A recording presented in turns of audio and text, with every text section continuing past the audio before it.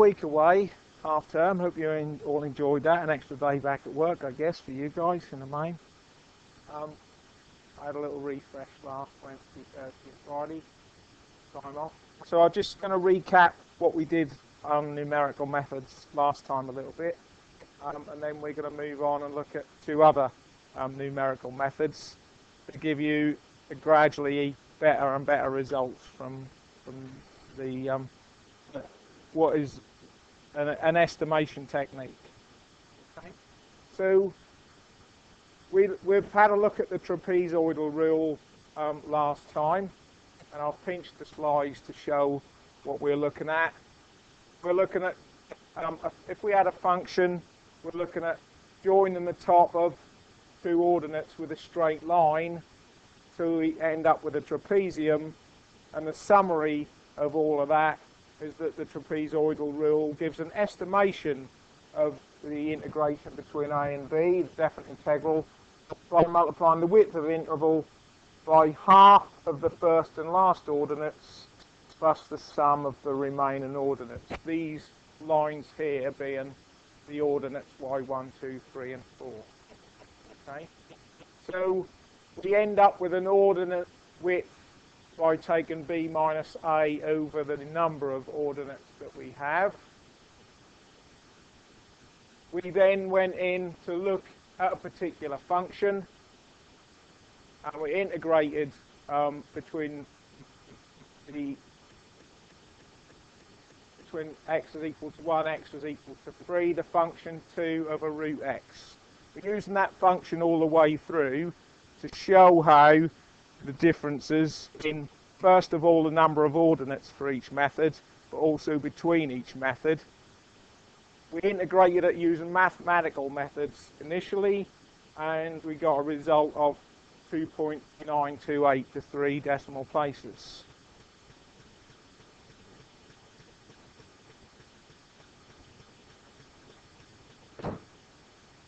So that's the basis for comparison with the numerical methods. We then went in and done numerical methods with 4 ordinates, or effectively 5 ordinates from 4 divisions. So 4 intervals. Yeah, so you end up with 5 ordinates there. You create a table and work out what the value of y is when x is 1, 1.52 and so on. Go through and apply the trapezoidal rule, and we get 2.944 to 3 decimal places, comparing with 2.928. In your notes, I believe towards the end, I've started to create a table for comparison of all the values that we're going to do. So by integration, we got 2.928, which is the exact figure between those limits, and using 4 intervals on the trapezoidal rule, 2.994. Yeah, so we can fill that table in as we go today, hopefully. We're then tasked with using the trapezoidal rule with 8 intervals to come up with a closer result, hopefully, a closer estimation. The idea was that was done over the holiday period. Was it hell? Who said that? Okay. So we're going to have a go at that now. We need to create a table of results. X and the function 2 over root x. What's our interval width going to be here? It's going to be a quarter. So we're going to start at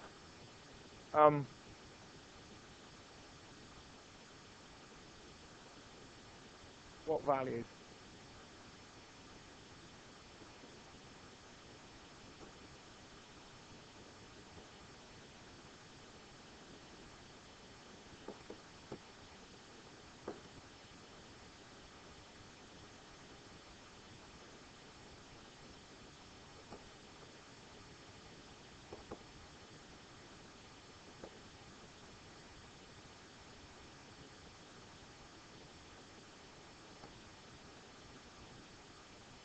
So we would need to complete that table.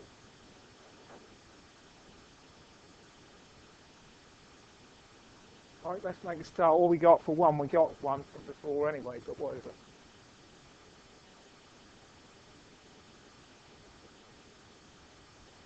When x is 1,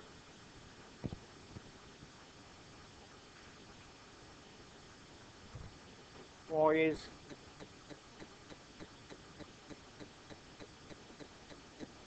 2. 1.25.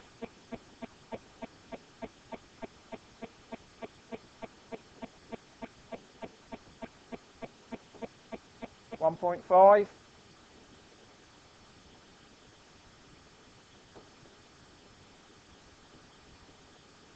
1.75.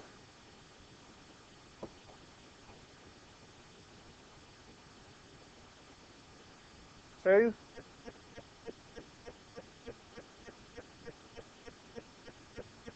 Someone's cheated, have they? Looked ahead. Go on. Carry on.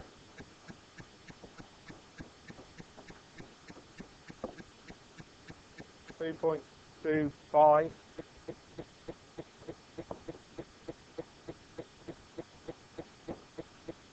2.5.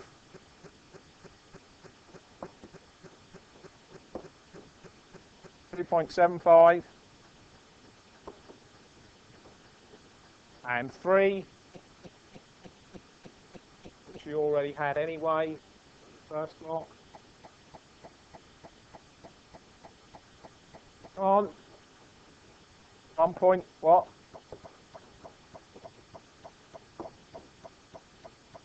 Okay. So that's your data.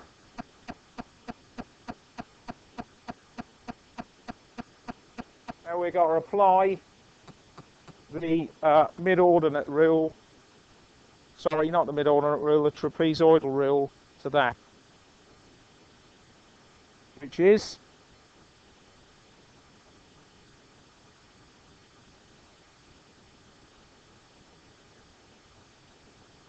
approximately equal to a half of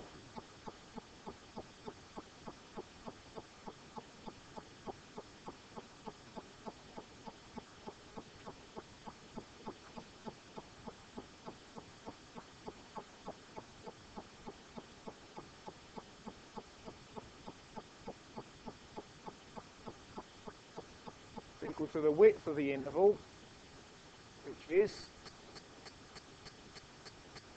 quarter times half the first and last ordinates. So that's half of 2 plus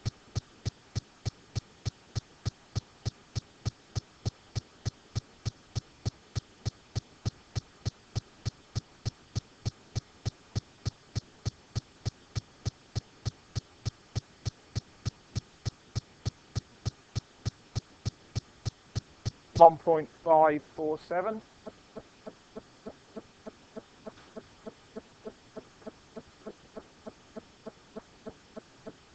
plus these remaining ordinates,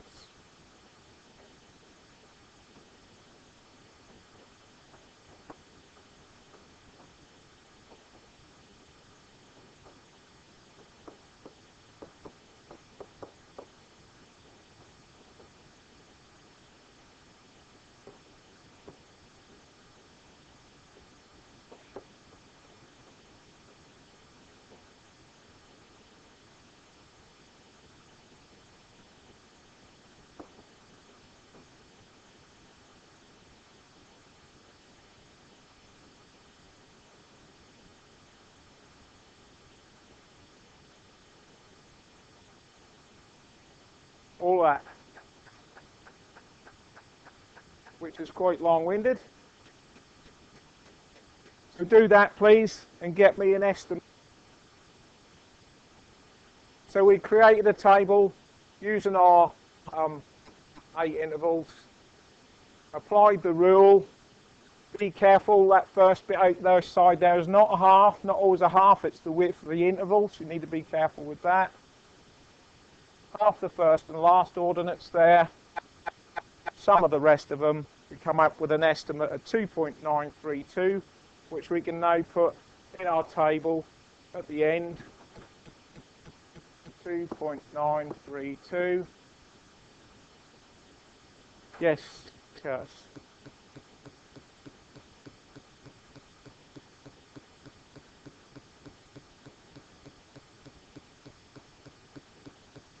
In what?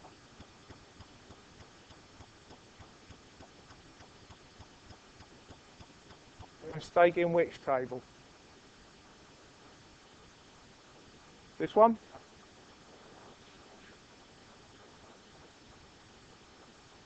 $2.944. Yeah, okay. That might be because what I've done there, we can change it. What I've done is taken the results that were in the book. You might have done slightly different rounding with some of your ordinates. So we'll go with, I didn't take it from there, I would think. So we'll change that to our result. Yeah, 2.944.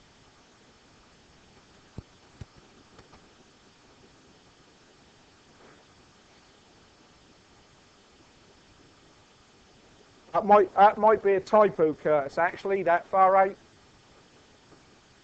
2.944. Yeah. So we got closer by doing 8 intervals instead of doing 4. Yeah.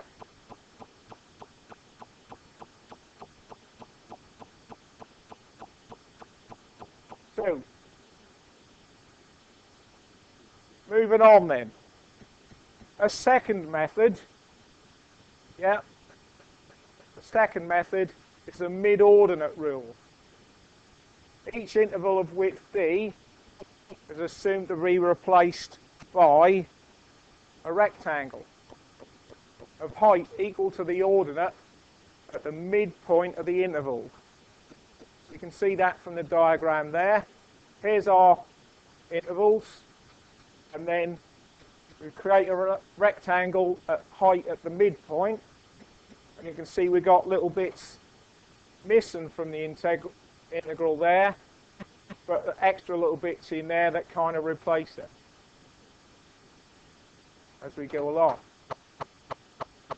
Okay, so we end up with a mid-ordinate rule where an estimation of the integral between a and b is the width of interval times the sum of the mid-ordinates. So just add all the mid-ordinates together and multiply those by the width of the interval, and we get an estimation for the definite integral between a and b.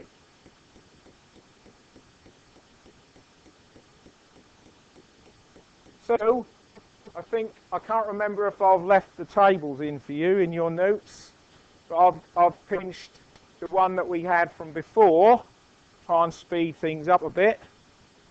Okay, so that's exactly the same. We're using the same function here. We're going to use the mid-ordinate rule now with 4 intervals to evaluate that function in definite integral to 3 decimal places.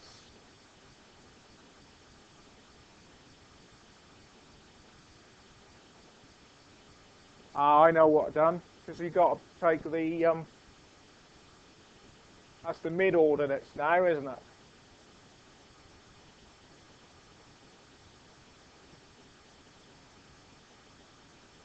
Yeah, because we've got to do the mid-ordinates, haven't we?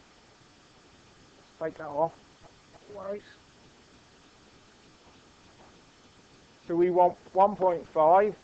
That'll be the if we go on from our D is 1, isn't it?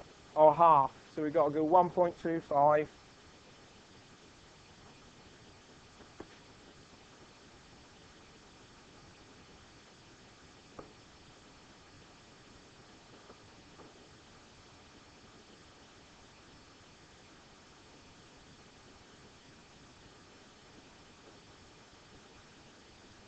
Are they what we want? Yeah. And the results of those are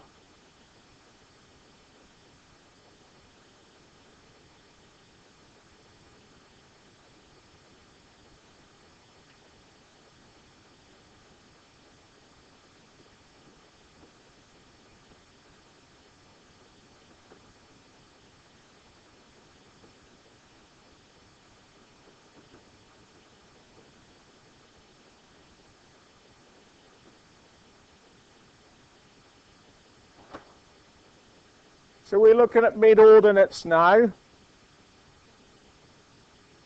So we have to find out what the mid-ordinates are, create a table. This, if you had to do this too often, perhaps a spreadsheet might be handy here because you could easily do your calculations then, Microsoft Excel or something. Okay, but we need, so we've got an approximation between 3 and 1. Have I gone wrong? If you've got 4 intervals, there'll be 4 mid-ordinates, won't there? Yeah, 8's the next one, Edu. We'll let you do that one. All right.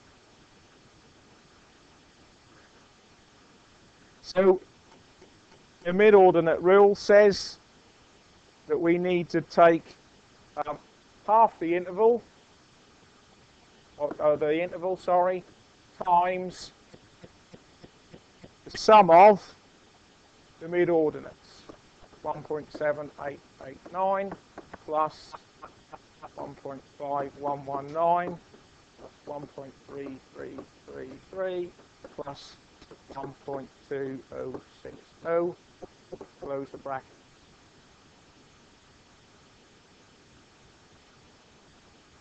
We end up with approximation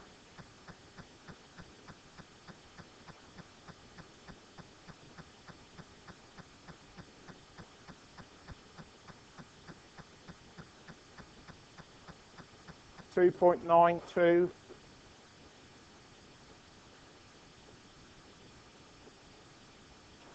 3 decimal places. Yep. Got that, Curtis? Looking puzzled.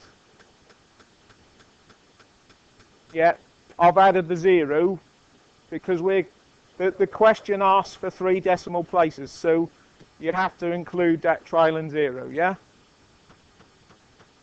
All right, showing to the correct accuracy that was asked for. All right.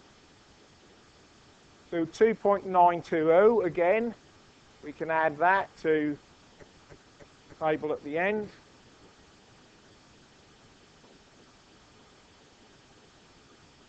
We've gone slightly under now, so that one, 0.008 away, but slightly under.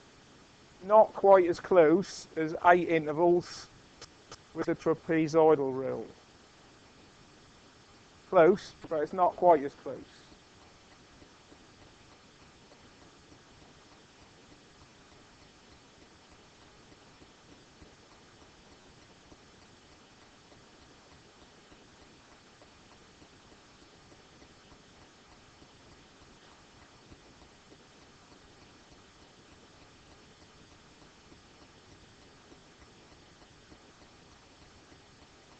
So, 8 interval mid-ordinate rule.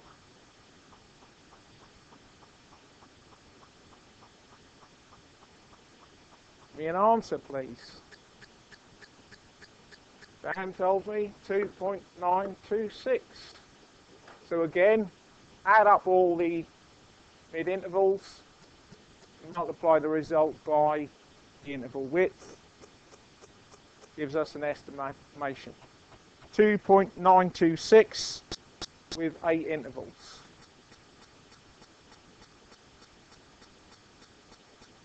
Stu's inquiry, Ed? Oh, you got that, did you? 2.92 what was it? 6?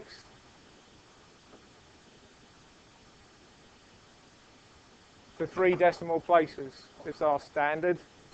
So we're 2,000th of a square unit out now, using 8 intervals. Not very close, is it?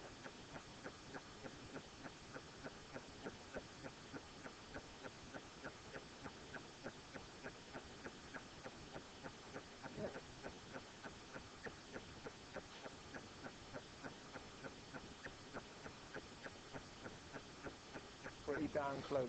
Right. Last technique we're going to look at, okay, Simpson's rule. With Simpson's rule, the approximation is made by joining the tops of 3 successive ordinates with a parabola, i.e. by using a quadratic approximation of the form a plus bx plus cx.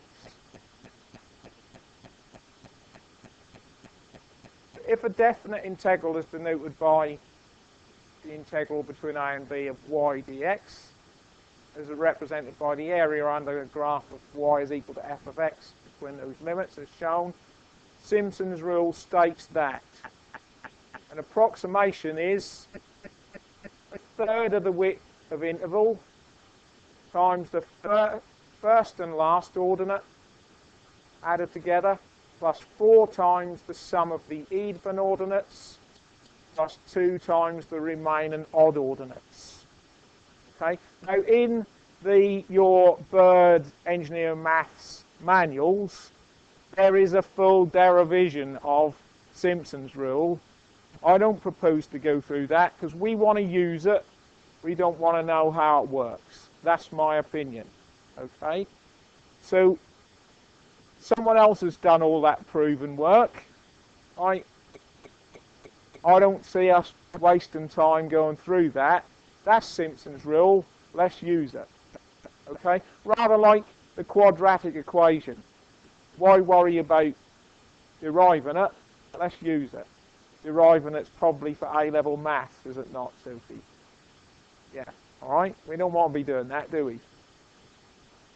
So, Simpson's one proviso here is you should note that Simpson's rule can only be applied when you choose an even number of intervals and therefore you get an odd number of ordinates.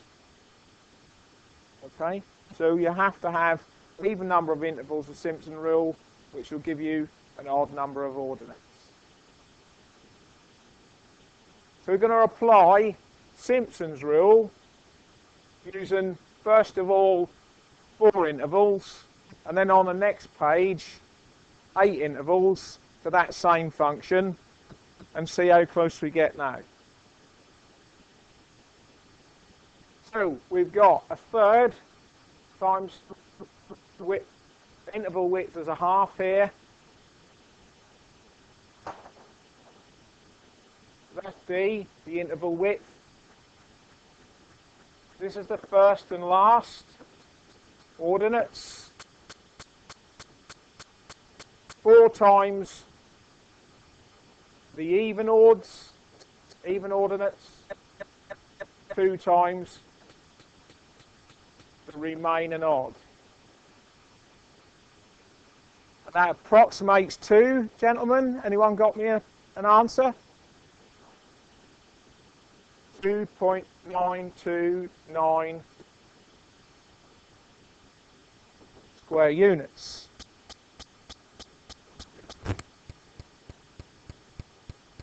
.929 0.001 away from our exact integration method to the same number of decimal places.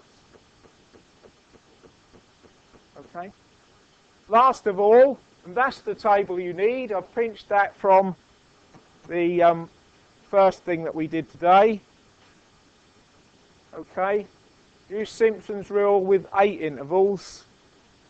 See how close we get then. So just to sum up for the video, that using Simpson's rule with 8 ordinates, we've got a third of our interval width there.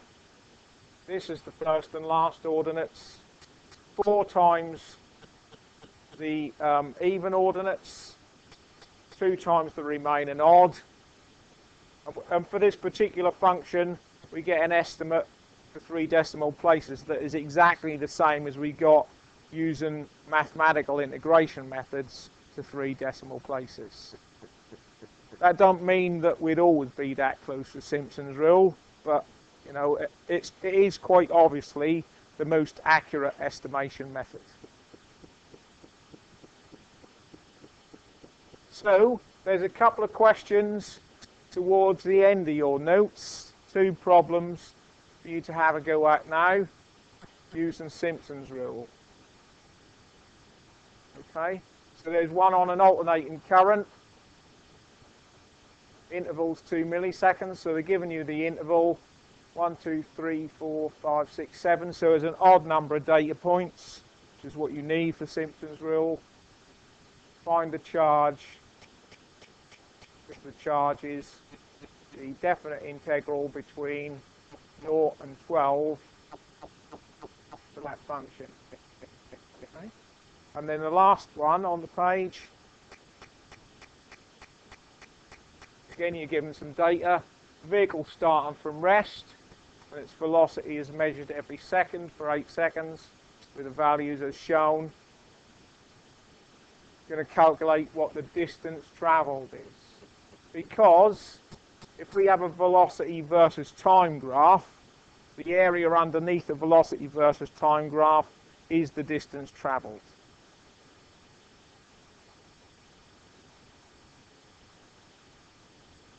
All right, so have a go at those 2.